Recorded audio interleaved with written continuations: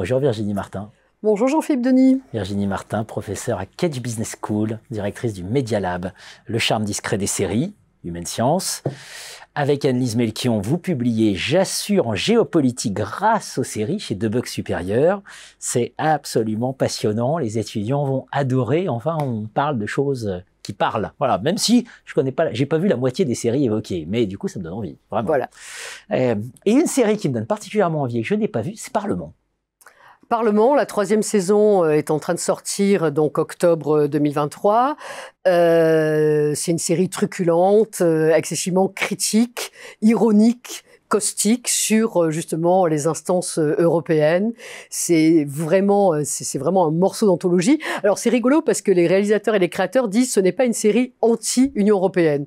Or elle est tellement critique qu'elle me paraît un peu anti-Union européenne. Et donc on rentre à la fois dans le labyrinthe architectural de l'Union européenne et du Parlement. Et kafkaïen, c'est ça. Voilà, c'est ça. Et à la fois dans le labyrinthe des institutions, des gens, mais même il y a un député qui sera le fil conducteur. Il ne comprend lui-même strictement rien à ce qu'il fait. Strictement rien aux lois, comment elles se votent pas, etc. Et puis il y a des petites choses comme ça aussi, un peu de deuxième degré. Tout le monde parle anglais alors qu'il y a eu le Brexit. Donc il n'y a plus l'Angleterre, mais tout le monde continue de parler anglais. Mais en revanche, chacun revient à sa langue d'origine, allemande, espagnole, italienne, dès qu'il s'agit d'aller faire des coups bas derrière le dos des gens et derrière le dos des pays, du coup. Parce que finalement, on se rend compte dans cette série, que finalement, est-ce que cette affaire d'histoire européenne et d'Union européenne, est-ce qu'elle a autant pris en termes, je veux dire, symboliques, en termes charnels, en termes finalement d'âme?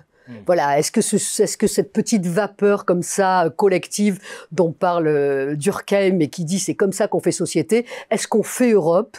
Quand on voit Parlement, on a l'impression qu'on ne fait pas tout à fait Europe, en effet.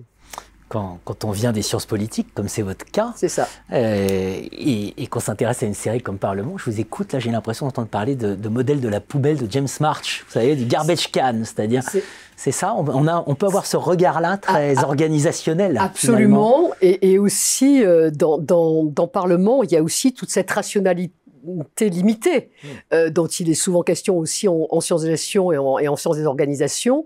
Et on voit bien que quelle que soit la volonté des acteurs et des actrices pour gérer finalement tout ce mastodonte européen, mais finalement, il a aussi sa propre vie. Il est impossible de tout connaître, d'avoir toutes les infos, d'avoir les bonnes infos.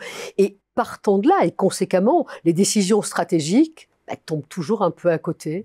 Et ça aussi, c'est intéressant, évidemment, pour toutes les entreprises et toutes les organisations que l'on connaît ici ou là. Pas seulement au niveau européen, évidemment. Donc un superbe outil aussi pour illustrer des concepts de sciences des organisations. Absolument. J'assure en géopolitique grâce aux séries, le charme discret des séries. Merci Virginie Martin. Merci Jean-Philippe.